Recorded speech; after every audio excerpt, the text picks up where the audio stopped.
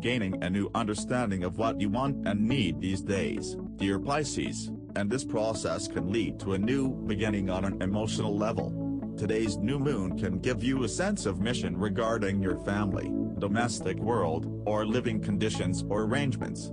A fresh start or new approach to these areas of your life makes sense now. Unusual or previously buried desires can emerge that spur you to find new ways to express yourself on the domestic front. Getting in touch with your true feelings can be empowering, helping you make decisions in many different life departments.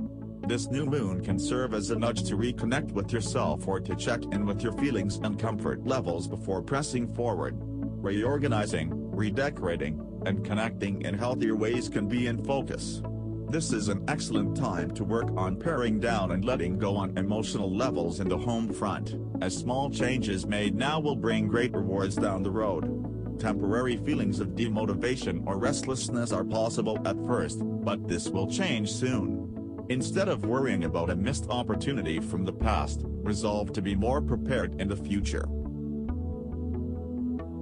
There was a Taurus Moon-Jupiter trine just after midnight that had you feeling open, honest and grateful. Did you send a late-night text to an ex? Or leave a voicemail for someone who has been important in your life or helped you through something lately?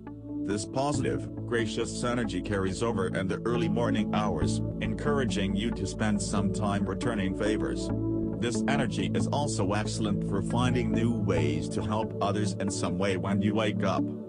The mentally alert new moon in Gemini arrives in the early morning hours, welcoming in a time of rebirth and renewal. This moon phase reminds you which of your goals should be at the top of your priority list as you welcome in the positive energy of the twins. It's also time to work on improving communication skills that will help you in both your personal and professional lives. The most important thing now is listening to others as much as you talk. Remember, it isn't necessary to get the last word in all the time. A conversation should consist of both parties talking freely and exchanging ideas with each other. Reading and writing are two of the day's most important skills.